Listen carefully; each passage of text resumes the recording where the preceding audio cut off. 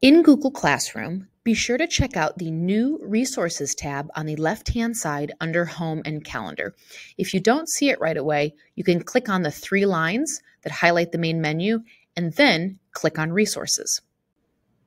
For modeling and practice sets in Google Classroom can be a great way to allow the teacher to easily differentiate skills and concepts explicitly taught in the classroom.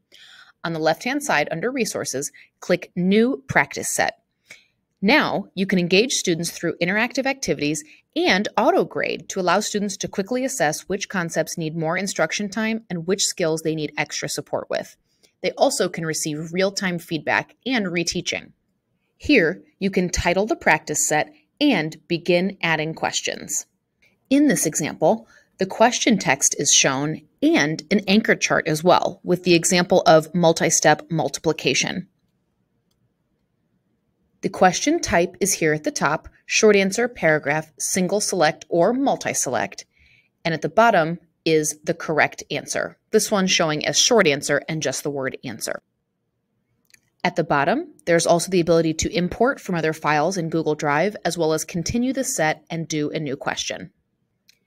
At the top, you can preview it as a student and share it with other teachers as well, plus edit the practice set settings.